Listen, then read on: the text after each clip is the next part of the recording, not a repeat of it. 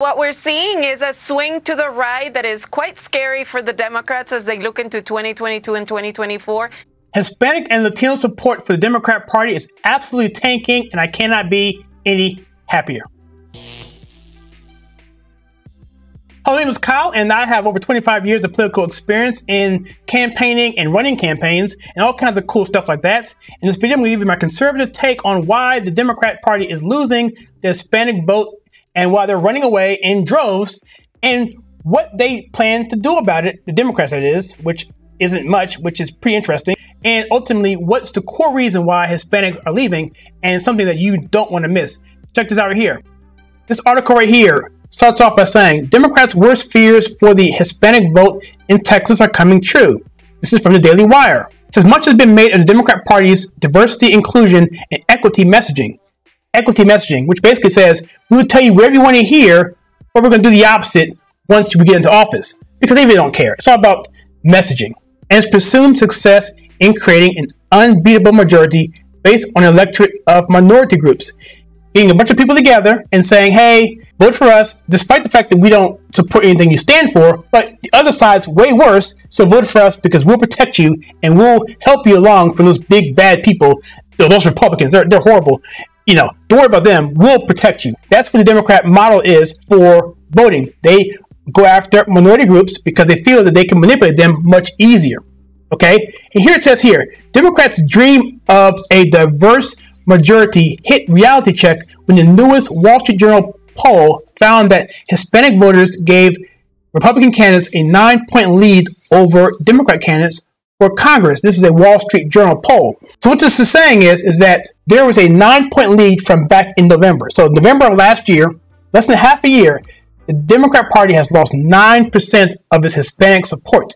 And remember, Democrats require a huge support within blacks, Hispanics, to have the kind of majority to win elections. And this is a major problem. Let's go to this article from the Wall Street Journal, which we're talking about. This is the article here. Biden Democrats lose ground on key issues. Wall Street Journal poll finds. So still the challenges for Democrats haven't significantly changed. How voters said they expect to vote this year. 46% of voters said they would back a Republican candidate for Congress if the election were held today, compared to 41% who favored a Democrat, with Republicans gaining support among Black and Hispanic voters since last Journal poll. That was the one in November. Coming down further here, it says survey also found Republicans making gains among minority groups by 9 percentage points. Hispanic voters in a new poll said they would back a Republican candidate for Congress over a Democrat. The two parties had been tied among Hispanic voters in the Journal's survey last November. We said before, they were even back in November, and now they're down 9%. That is a major deal. Here's the article from November. Wall Street Journal. Hispanic voters now evenly split between parties. Wall Street poll finds. This is back in November. So the key thing here is, 1 year after giving Democrat House candidates more than 60% of their vote, 60% of their vote is what the Hispanics were given the Democrat Party. According to polls at the time, the Journal survey found that Hispanic voters were evenly split in their choice for Congress. We just mentioned that. It says here in this quote here, Democrat pollster John Elizondo, Latinos are more and more becoming swing voters. They're a swing vote that we're going to have to fight for. So what he's trying hard not to say is that we didn't fight for them before.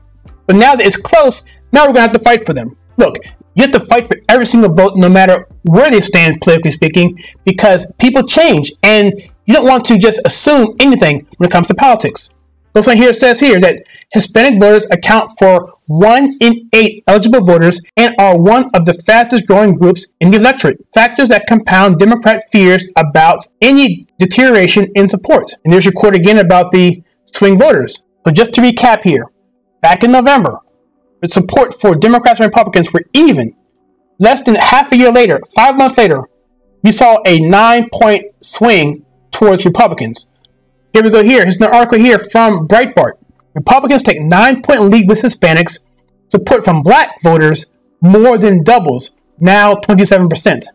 I think tomorrow that I will do a video on the black voter support. But for now, that right there is incredible. The poll conducted for the newspaper by Democrat firm Impact Research and GOP firm Fabrizio, Lee and Associates from March 2nd to March 7th surveyed 1,500 registered voters and has a 2.5 margin of error. Now, I do understand that registered voters is not as good as, let's say, likely voters, but a sample of 1,500 is still pretty good, and a margin of 2.5 is excellent. And what a margin of error means is, if you take 2.5% of 9%, it could be higher or lower 2.5% either way. That's what that means. So that's pretty good. So it could be 11 or it could be 7. 7, at the worst case for Republicans, is still pretty good considering we're only talking 5 months ago, we were even.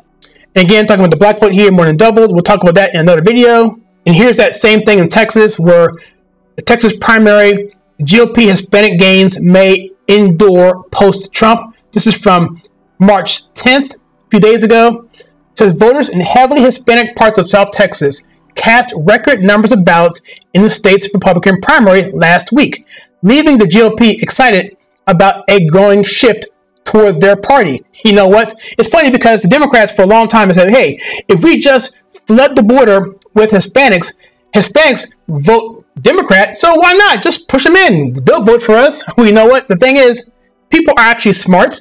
They actually vote their own interests. They're not going to just knock over and vote for you just because you say so. I mean, black people have, but you gave them compelling reasons to do so because you lied to them about systemic racism and all this other stuff.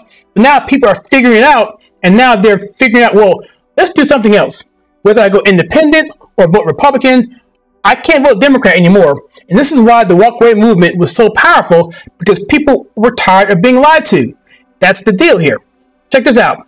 Just 46 residents of Starr County, Texas, just 46 residents, 46, cast ballots in the state's Republican primary 2 years ago. 46. But last week, nearly 1,100 Republicans voted in the sparsely populated county that hugs the Mexican border. Why is that? I'll tell you why. It's because they're seeing people come across the border illegally, jumping past the process, which these people who are legal citizens did the right way, worked the back of the line, moved their way up, worked, fought, became citizens, and now benefiting from what this country has to offer.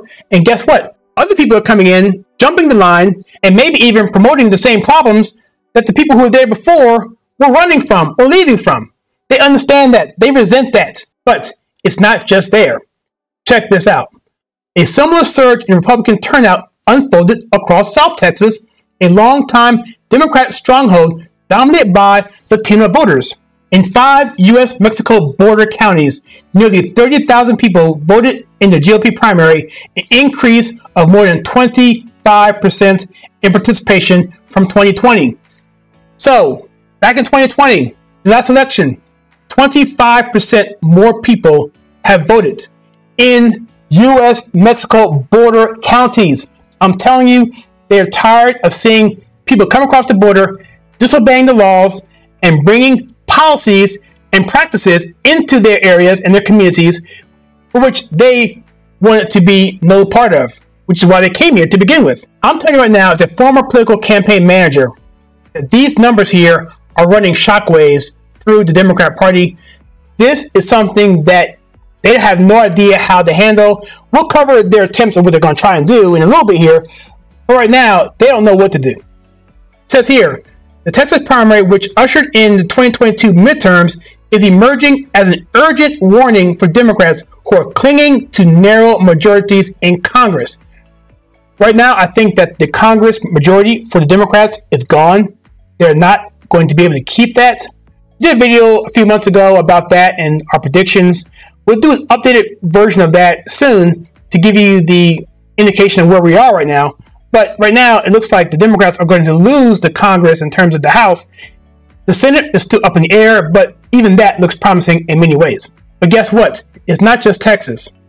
In South Florida, where Democrats were caught off guard by losing 2 House seats in 2020 that they flipped the previous cycle, some say the party must intensify on-the-ground operations that were largely suspended during the pandemic. So more on this, take a look at this clip here from December of 2021. This is from Fox News. Check this clip out right here. So could strict restrictions like the ones in New York and California actually be helping the GOP gain voter support ahead of 2022 and 2024. Wall Street Journal highlighting a new emergence of Republican voters in Pennsylvania, where GOP gains among Hispanics are starting to mirror those in other parts of the country. What we're seeing is a swing to the right that is quite scary for the Democrats as they look into 2022 and 2024. Has motivated some of that because of the economic policies that adversely impact small business owners, a lot of them Hispanic, and the industries where our community are overrepresented in the labor force, like service, restaurants, hospitality, construction, and others. So absolutely, those policies are going to continue to make that swing happen. And a lot of people are paying attention, and those numbers you quoted are a big surprise that we hadn't seen in at least over a decade. Well, so as you can see, the policies of this current so-called administration are causing Hispanics, they're looking to vote their interests. That is what Democrats don't seem to know. The people vote their pocketbooks and their interests for their families, and Hispanics are no different. And when they see the policies of this so-called administration, it's making them want to look for other options. So what are the Democrats going to do about this? Well, what they always do. They're going to tell you one thing, get your vote, and do the opposite. Check this out here. This is from Breitbart. Patsky says no Venezuelan oil at this time as Hispanic support for Democrat collapses. Now, I found the title of this article pretty interesting because it says here, as Hispanic support for Democrat collapses. So I went to the article and went through it and was looking and scrolling down and kept scrolling, and way down the article, way down, I found this. A Democrat polling firm found in a study published in December that 40% of Hispanic voters, quote, are concerned about Democrats embracing socialism, unquote. According to NBC News, are concerned about Democrats embracing socialism. And there you have it. That's it right there. Hispanic and Latino voters do not want socialism. And they see that because people can think. They vote their interest. They came from a socialist country, whether it be Venezuela, whether it be from Cuba, whether it be from any parts of the world. People do not want socialism. People want to come here because they want to escape where they were lacking civil liberties. That's why they come to this country. This polling firm also said here, quote, although the socialism concern is more prominent in Florida, it's not confined there, unquote. NBC observed, citing the results of the Equus research study. And so there you have it, a bunch of information, and I hope I was clear on this as to why Hispanics and Latinos are leaving the Democrat Party and actually going into the Republican Party. This is a total nightmare for Democrats, and this thing about Venezuelan oil is not going to be enough to sway many of these people because they see in their communities, especially on these border towns along the Mexican border, they're seeing firsthand the impact that it's having in their communities, and they want no parts of it. So what are your thoughts on the fact that the Democrat Party is losing Hispanic support in nearly record numbers? Let me know in the comments below. I'd be curious to know what you think. And if you like what we do on this channel where we take pop culture and politics and filter to you right, then please check out some more content that we have for you right here.